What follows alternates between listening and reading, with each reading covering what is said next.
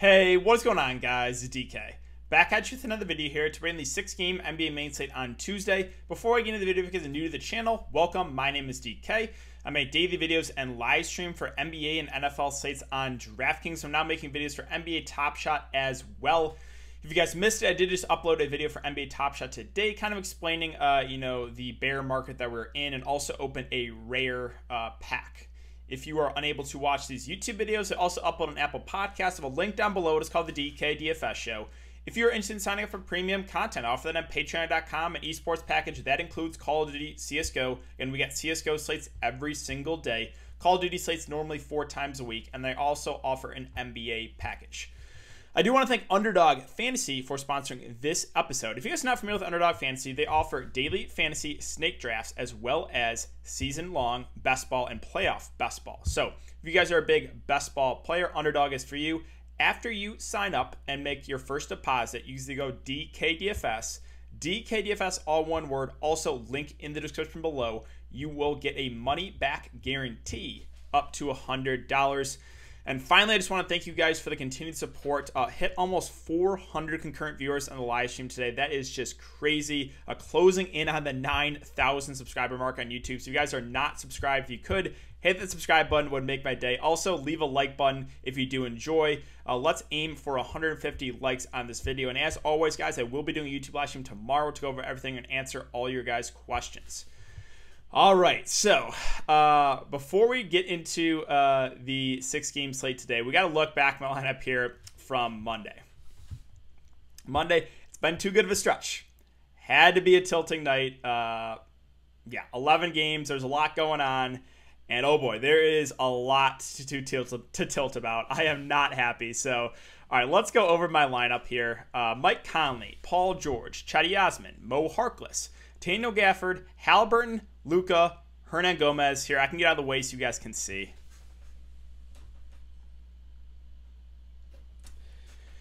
But today, I guess, is this the day where coaches are going to troll us.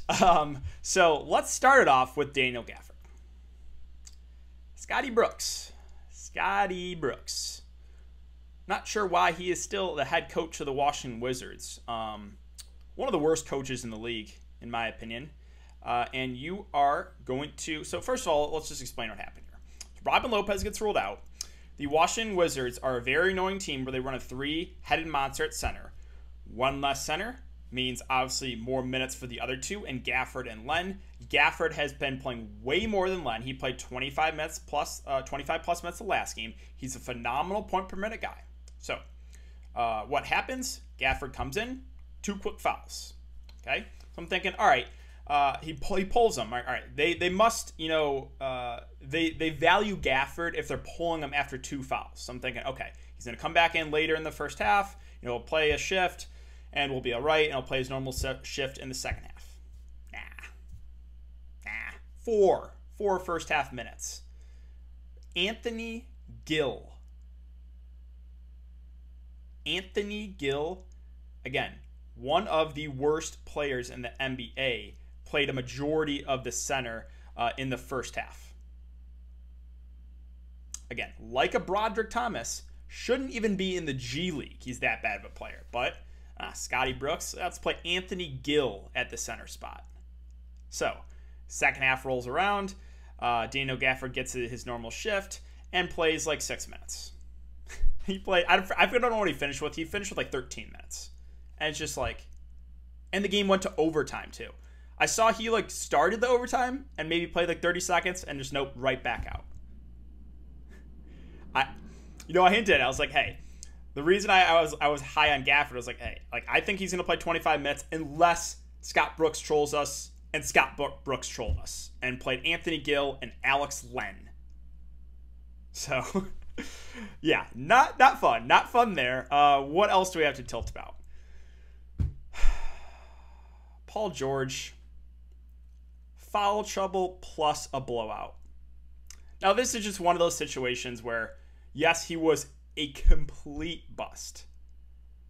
But he was super popular, and I agree with the ownership. He was 62% in the high dollar. I agree with that. I thought he was one of the best spend ups on the slate. Just truly unfortunate that, again, he gets in foul trouble, plus the blowout. Wasn't having a great first half, but still, that's just one where it's like, again, a player in a really good spot, they can have, weird games like that, floor games, foul trouble, blowout.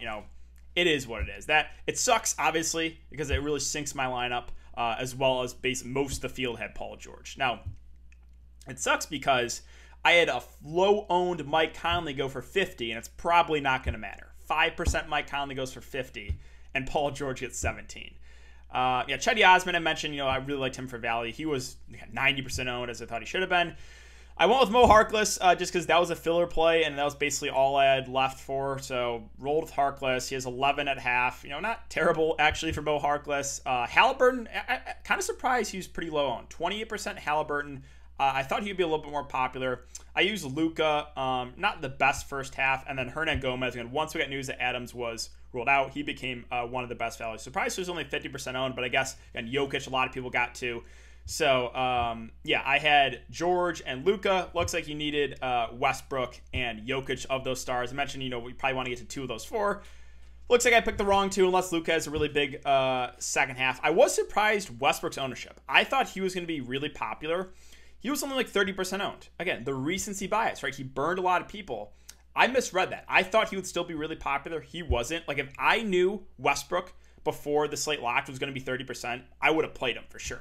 I thought he was going to be really, really popular. That's why I went to Luka as a pivot. Not so much, right? Westbrook was only about 30% owned. Now, sure, he did get lucky with overtime, obviously, but and then Dallas, I luckily avoided some of the value plays. Rick Carlisle trolling us too. So they're missing a good amount of players. Porzingis, Josh Richardson, a couple other guys out. And Dallas usually runs a pretty tight rotation. He extends it to like a 12-man rotation. I was like, hey, be careful with the bigs. And sure enough, he's literally using all 5 bigs of Powell, Cauley-Stein, Boban, Melli, Kleba. Just a mess if you played any Dallas value. I feel for you. Carlisle, again, trolling us. It's just the day where coaches are trolling us DFS players. But that is it for the look back, guys. Hope you had a better night. Again, a pretty frustrating night for myself with obviously a couple things with Gafford, with the Paul George blowout. So that is it for the look back. All right, we have 6 games to talk about. One game out right now. It's Bucks Hornets at 220.5 over under. The Bucks are currently 9-point favorites.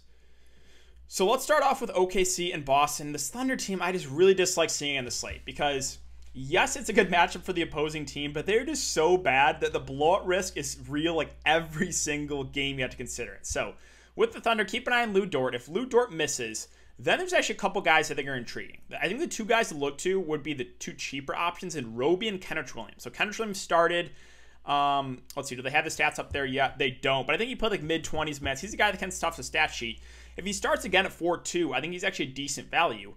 And then Roby played a good amount in the backup 5 with Tony Bradley out. Assuming Bradley's out again, I think Roby looks like a decent value play too. So really Roby and Kenrich Williams, I think, are where I'm looking to. I think Ty Jerome played a decent amount off the bench. Again, that was kind of in the blowout. So I think it's Roby, Kenrich. Moses Brown, probably not going to get 2. And then like Maladon, Baisley, and Pokusevski are all fine plays, but it's not the best matchup. So again, keep an eye on Dort news. Keep an eye on Bradley news. That will change some things. Move on to Boston. So what we know is Jason Tatum's out, Kemba Walker's also out, and Robert Williams is currently questionable. So Jaylen Brown, with both those players out, in a great matchup, looks like one of the better plays at his current price. The only thing you have to worry about, I think it's still legit, is potential for a blowout here. Again, this Thunder team is awful. Even with the Celtics missing 2 of their top players, I still think there's a chance this game blows out. So that's the only thing you really have to worry about with Brown. If this game stays close, again, I think he's one of the best plays in the slate. Marcus Smart at 6.6K, assuming he starts the point guard, I think is a solid play in the mid-range. Normally has a pretty high floor at the peripherals, and with no Kemba, no Jason Tatum, he'll have to do more offensively. Robert Williams, if he's out, you can look to Tristan Thompson, but it's at a price point where it's just like he seems priced about right now, 5.4. Evan Fournier, I don't think I can play him. Even, he's been limited minutes. He has just been terrible. Don't think I can do it. Peyton Pritchard, keep an eye on it. If he comes on the bench, don't have a ton of interest. If he starts, then I would like him more. Boston has like so many guys that can throw out there for like 20-ish minutes, and there's a lot of low usage guys like Langford, like Semi Ojeleye, Grant Williams. Like Jabari Parker is actually a good point per minute guy, but right now he's only playing like 12 to 14 minutes. If for some reason he starts, then I would like him a lot. But yeah, right now for Boston, it's probably Tatum for me, or Brown, looks like a really good play. Marcus Smart in the mid-range as well. And then we'll have to keep an eye on the starting lineup with possibly some other value for Boston. Milwaukee and Charlotte. So, great matchup here. Giannis Antetokounmpo looks like one of the better spots of the slate. Should play about 35 minutes as long as his game stays competitive. There's some blowout risk here, but yeah, I really do like Giannis. And with a fully healthy team, the rest of the Bucks I usually stay away from me. It's usually Giannis for me, and that is about it. So on the Charlotte side, LaMelo Ball, Gordon Hayward still out. Malik Monk, I believe, is out, or I guess he's not confirmed out. I don't think he'll be available in this one. We'll have to keep an eye on that. So we'll start at the top, and Terry Rozier.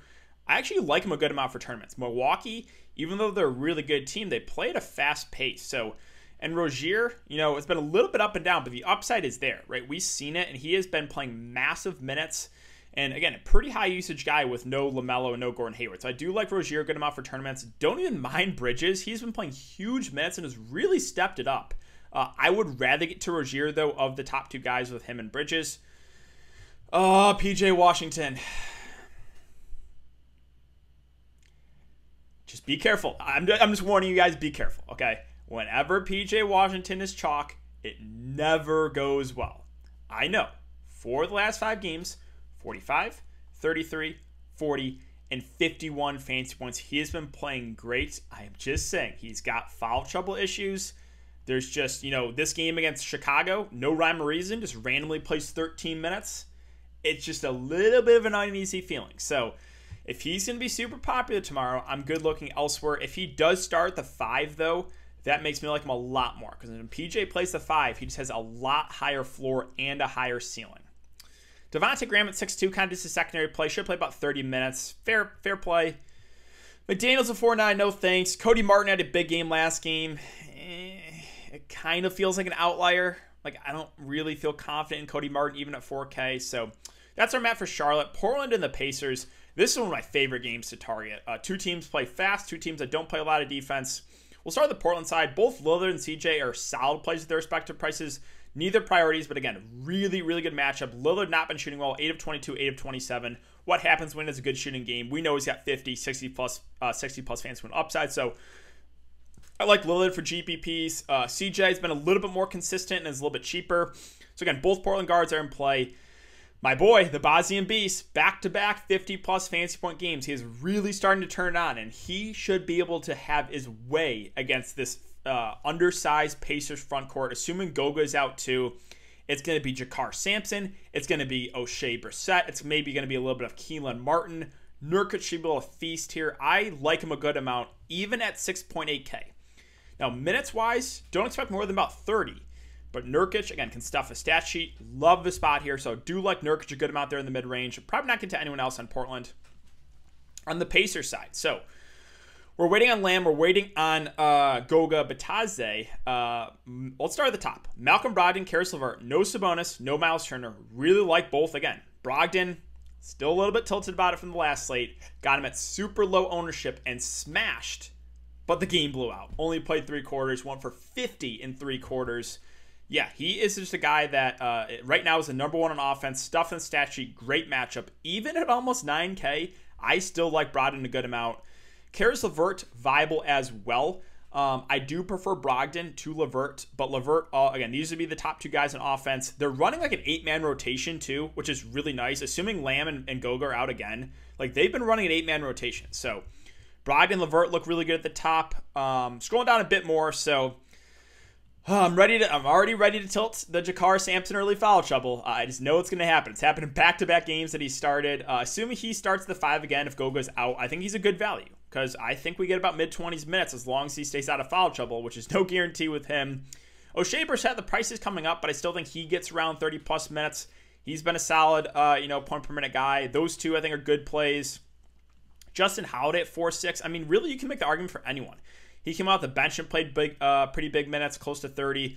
Edmund Sumner has been playing really big minutes as well, 34, 37 the last couple games. Again, assuming there's no Lamb and assuming there's no Goga and Sumner starts again, I actually do like him for value. So this Pacers team, I'm pretty high on today.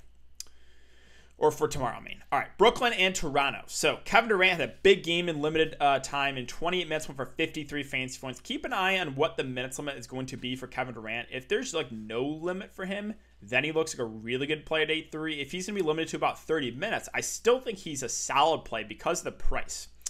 And then Kyrie Irving really has been playing well of late. Even had a good game with Kevin Durant in, went for 62 fantasy points. So still viable at the top. He's not like a smash play with Kevin Durant in, but again, both the Brooklyn Stars I think are solid plays. And I'm probably not going to get to anyone else. I mean, Blake Griffin, DeAndre Jordan kind of split the center minutes. I think I'd rather take the shot on Blake, who's just been playing a little bit more minutes recently and has been the better point per minute guy of the two. All right, Toronto. So keep an eye on this. This is a back-to-back. We'll see if anyone ends up resting here. If they don't, then the big three are all firmly in playing a good matchup with Siakam, Van Fleet, and Lowry. Of the three, again, just give me the cheapest, which is Lowry. They've all been a little bit inconsistent. They all have upside. So whenever there's like a little bit of a difference in pricing, I'll just take the cheapest one in Lowry. But all three are definitely viable. And I'm probably not going to get to anyone else. OG a little bit pricey. Kem Birch seems priced about right. That's about it for me. All right, Minnesota, Houston. This is one of my favorite games to target. Probably my favorite game to target. I love this game. Karl Anthony Towns at 10K going up against this Houston front court. Love him. Should play 35 plus minutes. Great matchup. Anthony Edwards at 7.5. Firmly in play for GPPs. Been a little bit more up and down and can be scoring dependent at times. But again, should play 35 plus minutes. Great matchup. Like him for GPPs. And D'Lo off the bench has been playing about 30 minutes. If he continues to play 30 minutes, I think he's one of the better plays in the mid-range. So really do like all three. And let me just check on. I'm curious to see how many minutes Ricky Rubio played tonight because that game went on. I just want to check on these minutes really quick.